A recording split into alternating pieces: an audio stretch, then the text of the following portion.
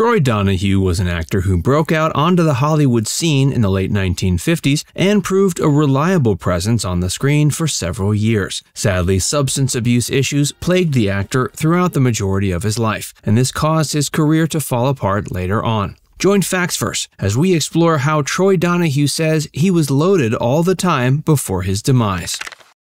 Troy Donahue was no Rock Hudson. Troy Donahue was born on the 27th of January, 1936 in New York City. He was given the name Merle Johnson Jr. after his father. Troy's father was a high-level exec at General Motors, and his mother was a stage actress. Many years later, Troy received his famous stage name via a Hollywood press agent named Henry Wilson. Wilson was also the man responsible for coining such beloved stage names as Tab Hunter and Rock Hudson. While Tab Hunter and Rock Hudson went on to leave behind legacies worthy of their titles, Troy Donahue sadly didn't join their ranks. But he did manage to achieve some fame as a teenage heartthrob before his eventual demise from alcoholism. After a stint at a military academy during his teen years and following the death of his father, Troy attended Columbia University. While there, he studied with the intention of becoming a journalist. In the meantime, he took up the extracurricular activity of performing in plays. Pretty soon, he realized he was more interested in acting than journalism. He dropped out of school and headed to Hollywood. Legend has it upon arriving, young Troy Donahue was spotted while eating a cheeseburger at the beach by legendary director William Asher. At the time, Troy was still going by the name of his father. William talked Troy into signing with Universal Pictures, and Troy made his acting debut in the studio's 1957 release Man Afraid. He used the attention he was getting with Universal to attain a more lucrative contract at Warner Brothers, and they cast him in 1959's A Summer Place as the picture's lead.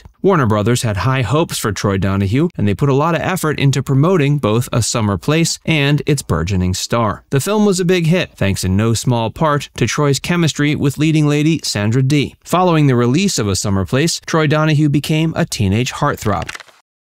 Troy's fame came via magazines more than films. While Troy Donahue appeared in many memorable movies, it's inarguable that his fame as a teenage heartthrob exceeded his fame as an actor during the height of his career. The star could be seen gracing covers left and right on the magazine aisles, and it seemed like teenage girls couldn't get enough of him. He went on to achieve even greater fame by playing the title character in 1961's Parrish. To this day, that stands as Troy's most popular film. Sadly, the actor began to see some diminishing returns in his career as he went further into the 60s. In 1966, Troy was let go from his contract with Warner Brothers, and this struck a significant blow to his self-confidence. He had always been a heavy drinker, but he started drinking even more in the mid-60s. This excessive alcohol use continued for nearly 2 decades, until he found himself homeless by the time the early 80s came around. Before we tell you more, be sure to give this video a like and subscribe to FactsVerse if you haven't already.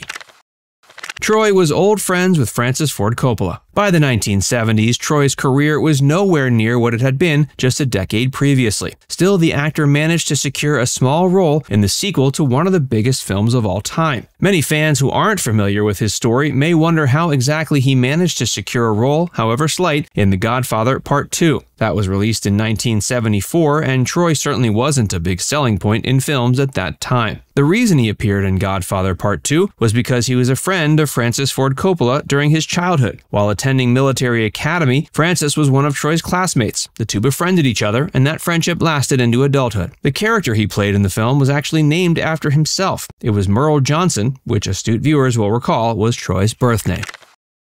Troy hit rock bottom during the early 80s. Sadly, Francis Ford Coppola throwing his old friend a bone by giving him a role didn't help things much when it came to his personal problems and dwindling career. Troy was still having trouble securing notable roles that weren't handed to him by old friends and was sinking further and further into the throes of substance abuse. What started out as simple alcoholism quickly grew to include painkillers and stimulants. By the time the 80s rolled around, Troy Donahue was homeless. The actor was said to have been sleeping in New York City's Central Park, not far from where he was born and raised. It was around this time when Troy realized he would need to make a change, otherwise he'd die. With limited career prospects coming his way, he managed to find employment as an acting instructor on cruise ships around Holland. Though that was certainly a step down from being a teen heartthrob, Troy Donahue knew the most important thing was getting his act back together. He joined AA in 1982 and remained sober until his death around the turn of the century. By that point, Troy was on his way towards a minor career revival of sorts, having recently toured with a production of Bye Bye Birdie.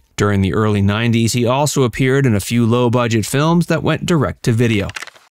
Troy's turn-of-the-century demise. Sadly, it all came to an end for Troy Donahue in the summer of 2001. On August 30th, he suffered a heart attack and went to the hospital for surgery. The surgery was successful, but a second heart attack occurred the day after, and Troy needed a second surgery. That one was not successful. He was pronounced dead September 2nd, 2001. He had been doing relatively well for himself at the time and was living in Santa Monica with the woman who was set to become his fifth wife. On his deathbed, he was visited by longtime friend Connie Stevens. Stevens is another leading lady he shared the screen with, who has retrospectively come to overshadow the man himself. The two starred together in 1961's Susan Slade and remained great friends over the course of the 4 decades following. Besides his fiancée, he was survived by 2 children and 3 grandchildren. Troy had a daughter named Janine, a son named Sean. As a result of his years of substance abuse, he didn't learn about the existence of his son until Sean was already 13. Sean's mother wasn't one of Troy's 5 wives, nor was she the fiancée the actor left behind. His mother made a point of not telling Troy about Sean until the actor was sobered up, which ended up being a wise decision. As soon as Troy was made aware of Sean, he managed to start up a relationship with him, and the two remained close until Troy's death. If Troy had been introduced to Sean during the years he was homeless and addicted to drugs, this likely would have been a much different story. Troy Donahue isn't mentioned much nowadays and doesn't get a lot of respect when he is. He was notably one of the inspirations for Phil Hartman's character of Troy McClure on The Simpsons, with the other inspiration being Doug McClure. Like many teenage heartthrobs over the years, Troy was derided for what was perceived as a lack of talent and an overemphasis on his movie star good looks. Now it's time to hear from you. Do you remember Troy Donahue? Let us know in the comments section below. And before you go, make sure you give this video a like and subscribe to Facts First if you haven't already. Click the bell icon to stay updated on all our latest content.